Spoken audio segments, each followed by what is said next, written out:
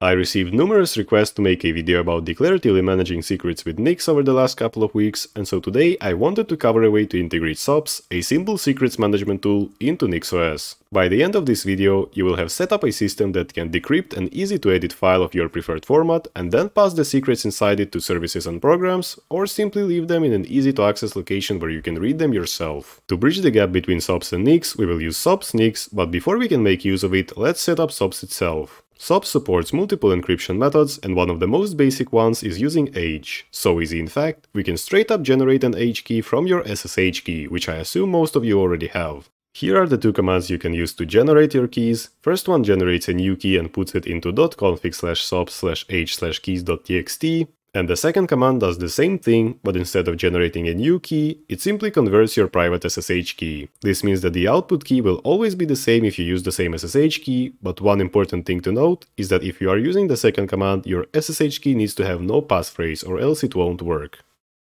The key we just made will be used when we run SOPS a little bit later. But before we begin configuring SOPS, we also want to get a public version of this key. So just run this command, which you can also find in the link in the description. Next thing you want to do is create a .sops.yaml file somewhere near your NixOS configuration, and it's going to hold creation rules for your secrets files. Those rules basically define locations of your secret files relative to the .sops.yaml and public keys, which are going to be used to encrypt and decrypt those files. For our use case, we want to have at least one public key defined at the top and at least one creation rule that references it. You can basically just copy this file one-to-one, only changing the key itself so you can actually edit your secrets, optionally a name for it, and the path where you want your primary secrets file to be. SOPS supports YAML, JSON, ini.env and binary formats, so choose whichever one you like. Now to finally create a secrets file, cd into your desired directory and run sops space name of the secrets file. It will open your preferred text editor, defined by the editor environment variable, and you can now simply fill the file with whatever you want. I'll put some stuff from the NixOS official GitHub page here for later. After saving and closing your editor, you will see that every field gets encrypted. You can now safely store or send this file anywhere, including public Git repos, because the only way to decrypt it now is to have the private key that we created earlier. If we run the SOPS command again, the file gets decrypted once again, and we can easily add or remove any data. A basic SOPS setup is complete, and you can already use it as is. However, we obviously want to go one step further and integrate our secrets into the NixOS configuration. We are gonna be using a simple flake setup for it, so open your flake.nix file and add this SOPS-NIX input. You can optionally make its NIX packages follow your primary NIX packages. Pass the inputs to NixOS modules with special args and open the NixOS configuration file. Here we can finally import the module and begin managing the secrets with NIX.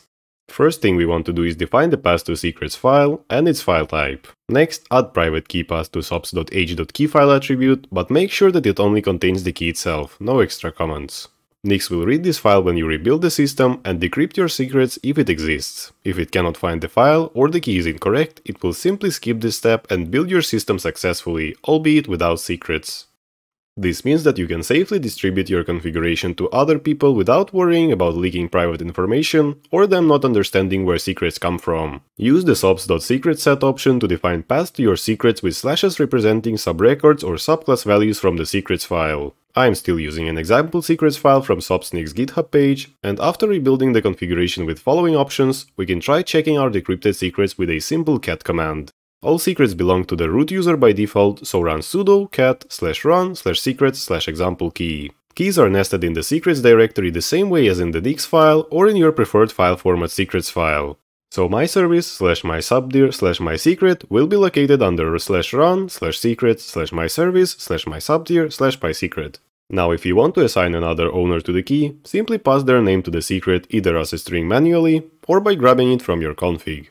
After rebuilding, said user will have access to the key in the same location without sudo. Another important thing to know about secrets is that SOPS-NIX does not allow interpolating them into the files during the build step because that's a security risk. So instead of creating scripts or services that have values embedded directly into them, you need to read them from files afterwards. Sounds complicated? Let's create a simple systemd service to better understand how we could do that. We can begin by defining the service itself, which will contain the script that we want to run when we start it, and the service config. In the service config, we want to assign a new system user to the service and also its working directory. Now we want to actually define the system user like so, and make sure that our secrets belongs to it.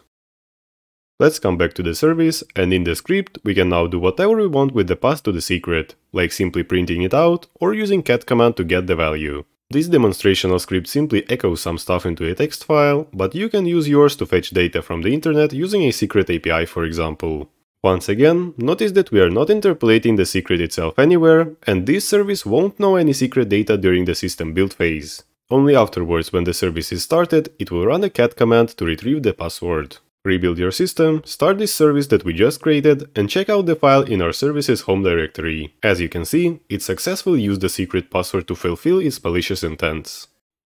And now I would like to thank the sponsors of this video, specifically Victor Vintores for a €20 per month subscription, Hoskins for a €10 per month subscription, Linux Rocks for a €10 per month subscription, P-Easy for a €10 per month subscription, Not a Nut for a €5 per month subscription, Kinzoku for a €1 per month subscription, and also JerOM for a €50 recent donation, Coffee Supporter for a €10 recent donation, Thomas for a €10 recent donation, and answering their question, I'm thinking about making a NixOS course in the future, however currently I'm pretty busy, so we'll see how it goes. NixJoyer for a €6 recent donation, Meggy00 for a €5 recent donation, Gate on the Page for a €5 recent donation, Yogurt for a €1 recent donation, and also Aiding Bad Ponder for a €10 super thanks on YouTube, and Dude9501 for a $2 super thanks on YouTube. As usual, don't forget to check out our Discord server, leave a like or a comment if you enjoyed this video, or subscribe if you are feeling extra generous. Thanks for watching, and I will see you in the next one.